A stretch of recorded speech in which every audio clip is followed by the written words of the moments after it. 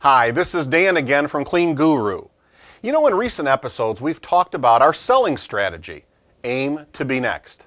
And we've talked about the importance of getting yourself in the position as a trusted friend, a trusted advisor in the cleaning business to your prospects.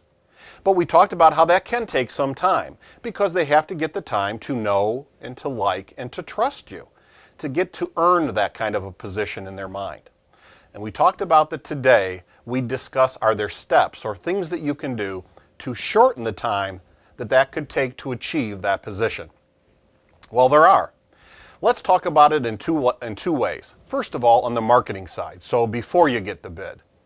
Well, the entire marketing program should be laid out in a way to create ongoing regular touches. In the marketing circles, it's called touches. You're touching your prospect. You're communicating with your customer.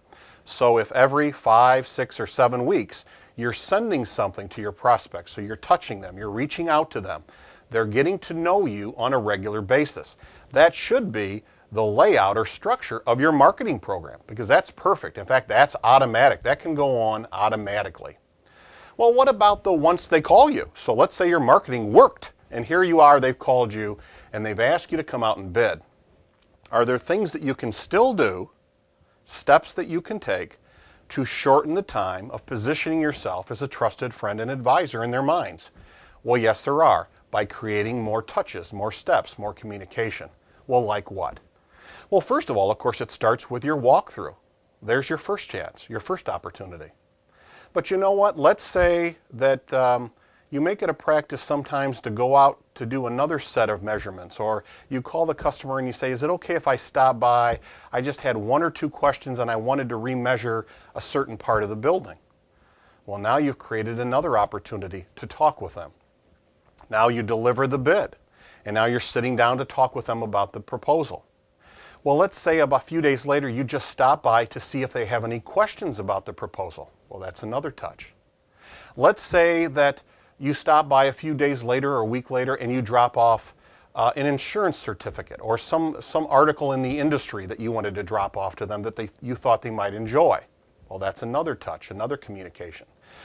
Let's say that you have a brochure on a piece of equipment that you're going to be used when you clean there, let's say a back vac, something like that. Well, you might stop by and say, you know what, here's an article in an envelope. It's about a piece of equipment we use if we were to clean it. Just thought you'd find it interesting.